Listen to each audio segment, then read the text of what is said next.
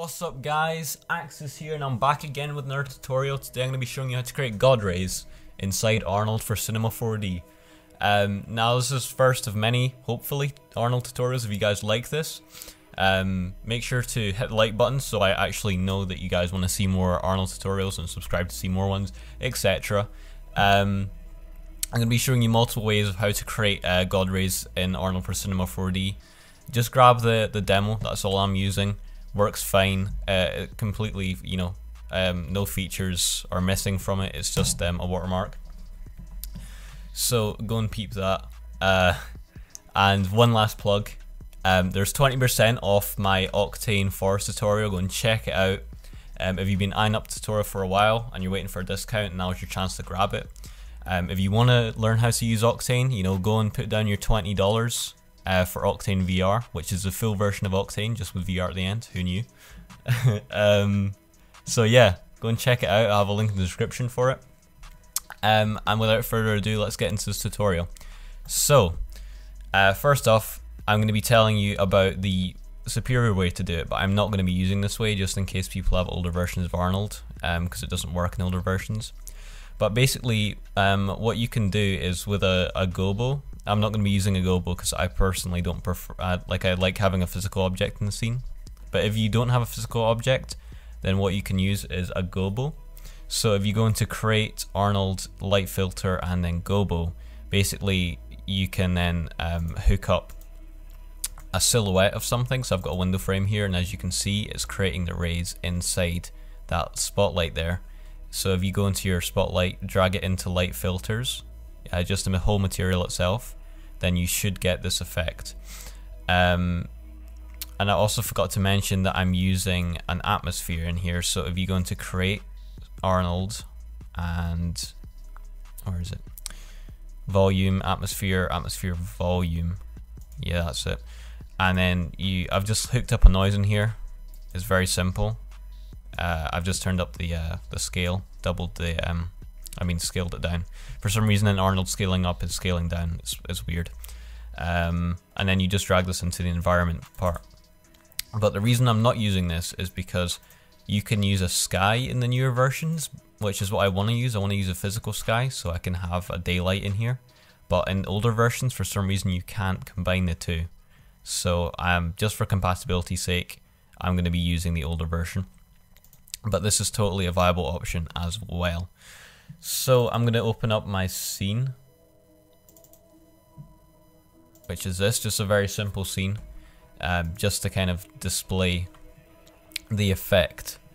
So what we're going to do first is we're going to add a physical sky. So if we go into plugins, Cinema 4D to Arnold, damn it, and sky, and then we click play, hopefully we don't get a crash. There, we've got our scene lit up here. So I'm going to change the type to physical sky, and there we go. We've already got the nice shadows going on in here. It's already looking pretty good.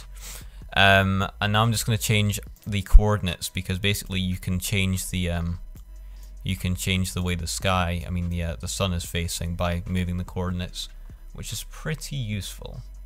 So if I go, I'm going to change this to -90 and 15. And we should have the entire scene filled. There's a bit, in fact, no, 15 will be good, because what I'll do is I'll change the elevation in here. So if you go into the main tab, we're going to go and change the elevation to, let's go 30-ish. Because now we've got the nice stretched out shadows there, that's what I'm going for. And I'm not going to change this, I'm not going to try and pronounce that, but basically that's like the north offset in Octane. So yeah, and for the sky, I kind of want a bit of a dimmer sky, like I want to kind of focus on the rays. So if I bring this down to about 60% grey, maybe a bit higher, and then I'm also going to go and get like a peachy kind of colour for the sun. So that's looking good. I kind of want to have sort of a twilight kind of look just before, just like maybe 6 o'clock or something on a summer's day. I don't want it to be that strong. Maybe something like that. Okay. And now we're going to bring in the atmosphere, or the equivalent of the atmosphere. Gonna get rid of that notification. The equivalent of what goes into the atmosphere here. So I'm going to change this to Cinema 4D Arnold real quick. And I'm also going to bump up some of the settings. So maybe go 5 and 3 and turn transmission and subsurface down because I'm not going to be using them. And then we should get a cleaner look just on the overall render. I'm going to go into plugins, Cinema 4D to Arnold, and get Arnold procedural. Now this is what we're going to be using to replace the atmosphere. So if I go into, oh, this is not the right one. It's if you go here and then Arnold volume, my bad, and you change this to box. Now we can scale this up. I would recommend scaling up evenly. So if I'm going to scale up like to 40 by 40 by 40, make sure you scale it up by 40 each time. So 30 by 30 by 30, etc. Because if you add noise into here, it will stretch depending on the aspect ratio of this volume.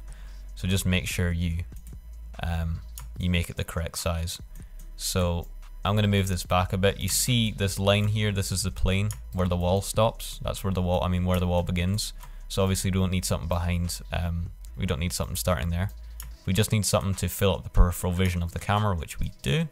I'm going to go into the front view just to see, that's way too much than we actually need.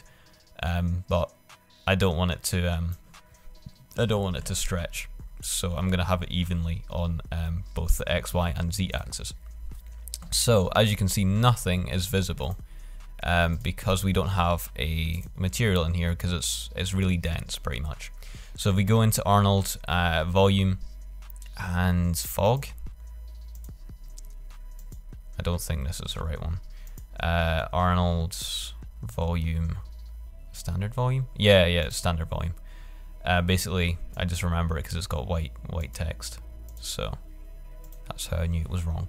Basically, you just drag this onto your volume like you would any material. And if we turn down our density, there's our scene back. We see our scene, but obviously we want to still have the kind of impact of this volume. So I'm going to add a noise in here just to kind of break up the rays a bit. Put this in here as the density, and I'm going to scale this down, basically by scaling up and scale down. So 16, that's what I've used. And on the depth, where's the depth at? So if we go into, I think it's transparency, 14. There we go. We're seeing more stuff here. Maybe a bit higher. Maybe if I turn down the scattering a bit. No, the anti-strophe. I know I shouldn't have tried to pronounce that. Right, so I'm gonna increase the this very slightly, not by much, by maybe to like 0.07 or something. And I'm gonna add some lights into the scene as well. In fact, maybe increasing the intensity of the sky will also do it. So if we go and put this up, there we go. We're getting these rays really pushing through the windows now. That's looking nice. And now just to add a bit more, some more highlights into the scene, I'm gonna go and grab a light. So I'm gonna grab a quad light in this case. So gonna go to Cinema 4D to Arnold and quad light. There it is. Rotate this. Scale it up, and I want to have a nice little blue accent, I reckon, over here. So make sure that you have, where is it, cast volumetric shadows, and if you're getting grain, a way to reduce it is to increase the volume samples here. And another way to do it as well is to increase, I think it's decrease the step size, because it's kind of like voxel size, I think. So if I was to put this down to 4, we should get a higher quality, sharper rays. See if I turn it up, I wonder if it'll either crash it or it'll look bad. It's not that much of a difference, to be honest. Maybe when it starts properly sampling you'll be able to tell a difference, but I can't really tell just while it's in its first stage. So I'm going to boost up the intensity of this light. It's pretty ugly at the moment, it's not looking good, but I'm going to go into the details and use color temperature, and I'm also going to go into light and turn off show in editor so I can still see what's going on. And I'm going to turn this up, make it more of a blue, more of a colder Kelvin. Don't want it to be that high, maybe like 3 or even lower. And that's good, I think. Maybe if I bring down the sky's light, it'll kind of be more pronounced and it'll look nicer. But that should be good. Obviously you guys can make fine changes to it. So I'm going to go and add another quad light, and this time I'm going to add it outside of the house on the left, or the building, whatever this is. And I'm going to go and boost up the intensity. Even then you can't see it. Let's see where it is in relation to the scene. That's the one.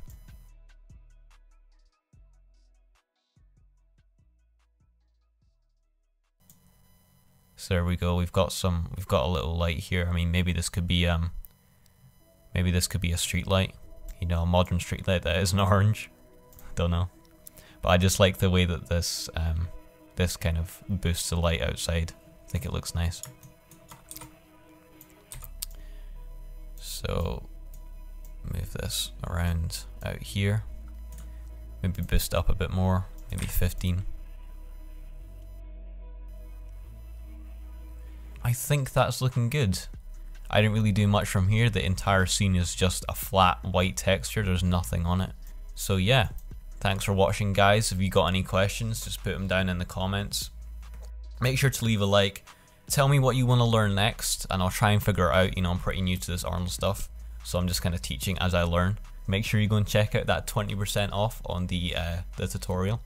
Final results and stuff that are all on the page, and I've also got a video showing, you know, like what's included in the tutorial, etc. I want to kind of be more sure of what you're buying. Thanks for watching again, and I'll see you in the next tutorial.